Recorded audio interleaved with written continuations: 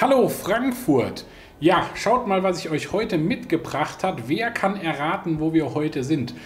Ich vermute mal keiner. Das hier vor mir sind Seeigel und die werden wir heute essen. Wir sind heute bei einem traditionellen japanischen Sushi-Meister, nämlich in der Oyster Lodge in Bad Vilbel. Und wir werden hier heute nicht nur Sushi essen, sondern Sushi wirklich erleben, was darüber lernen, euch auf eine Reise mitnehmen in die Sushi-Welt. Also kommt mit, es geht jetzt los.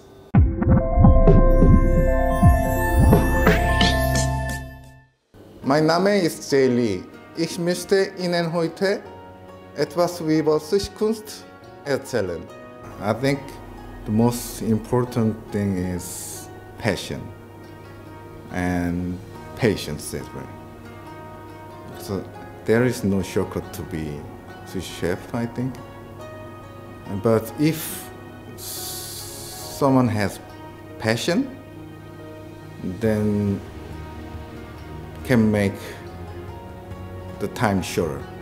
I think the rice is most important, more than 90% of any other sushi. So we have to take care of rice. Now I'm gonna make nigiri. Why I display all the fish here is to make right temperature. So most of fish is just from fridge and then it's too cold. So let the fish in room temperature for a while, and then the temperature getting higher, a little bit. Normally, most of sushi restaurants, we start with shiromi. Shiromi is white fish. So our restaurant, most of the time, we start with Steinwood.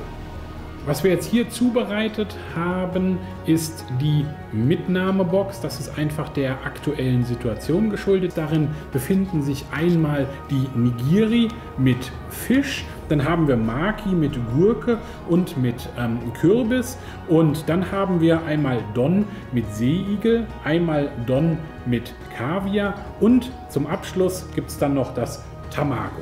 Ich erkläre euch jetzt mal, wie das hier normalerweise in der Oyster Lodge abläuft. Also man kommt rein und sitzt dann hier an dieser schönen Theke, weil beim Original Sushi geht es einfach um Kommunikation mit dem Sushi-Meister. Es gibt hier auch keine Speisekarte in dem Sinne, sondern es gibt ein Menü und das ist dann quasi Chef's Choice. Das heißt, der Sushi-Meister bereitet nacheinander verschiedene Arten von Sushi zu, reicht es dem Gast an. Die Sushi werden auch immer als einzelne Stücke dem Gast angereicht. Also das ist ganz anders beim Original-Sushi als jetzt bei irgendwie so einer Mitnahmebox oder Sushi, was man vielleicht so kennt von so einer Art Drehteller. Eine weitere Besonderheit ist, dass man hier keine extra Sojasauce gereicht bekommt, außer auf Wunsch. Hier noch so ein bisschen dazu, wie ich gerade hier vor mir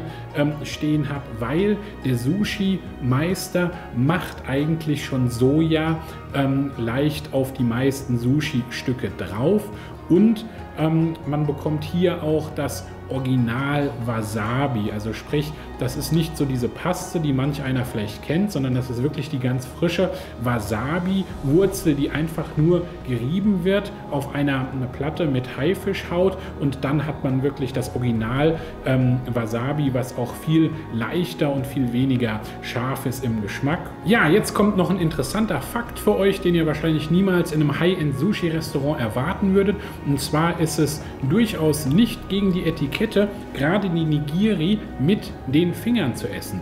Und dafür habe ich hier ein original japanisches Tebuki. Damit reinigt man sich nochmal hier ganz sanft die Finger. Ich meine, Hände waschen vor dem Essen ist sowieso selbstverständlich. Und dann nimmt man hier ein Nigiri mit der Hand raus. Bei einem normalen Restaurantbesuch hätte jetzt der Sushi-Meister bereits die Sojasauce für mich aufgetragen. Ihr wisst ja, heute ist alles ein bisschen anders. Und dann dippt man eben das Nigiri ganz leicht in die Sojasauce und legt dann das Stück Sushi mit der Fischseite nach unten auf die Zunge und isst es in einem Stück. Jetzt kommen wir mal zu einem ganz besonderen Stück, dem Unidon, das bedeutet Seeigeldon. Ich muss sagen, ich bin ein bisschen aufgeregt, bin auch schon ganz gespannt. Ich habe das nämlich noch nie probiert. Man nimmt dann einen kleinen Löffel, macht etwas Sojasauce hier noch oben drauf und löffelt das dann so raus. Ich traue mich jetzt einfach mal und probiere hier das Ganze.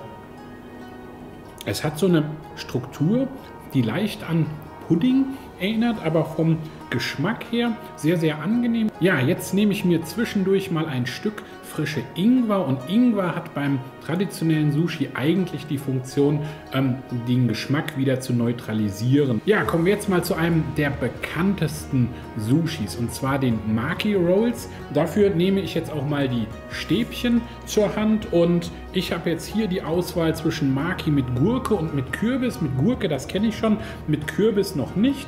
Deshalb werde ich mir jetzt hier einfach mal so einen schnappen. Der wird ganz leicht in die Sojasauce gedippt und dann auch wieder in einem Stück gegessen. Wenn sich dann so ein schöner Abend dem Ende neigt, dann wird noch ein sogenanntes Tamago serviert. Das bedeutet in einem traditionellen Sushi-Restaurant den Abschluss dieses besonderen Menüs. Für mich war das heute ein rundum perfektes Erlebnis, sowohl geschmacklich als auch mit den Gastgeberqualitäten unseres Sushi-Meisters, als auch mit dem tollen Ambiente hier. Ich finde das ganz klasse. Ich hoffe, euch hat es auch Spaß gemacht, mir zuzuschauen. Wenn ihr mal Sushi auf Originalart erleben wollt, kommt her. Und jetzt bleibt mir eigentlich nur noch zu sagen, gebt uns einen Daumen nach oben, wenn euch die heutige Folge gefallen hat. Abonniert unseren Kanal, damit wir uns dann wiedersehen nächste Woche beim nächsten Video. Bis dahin, Frankfurt, macht's gut.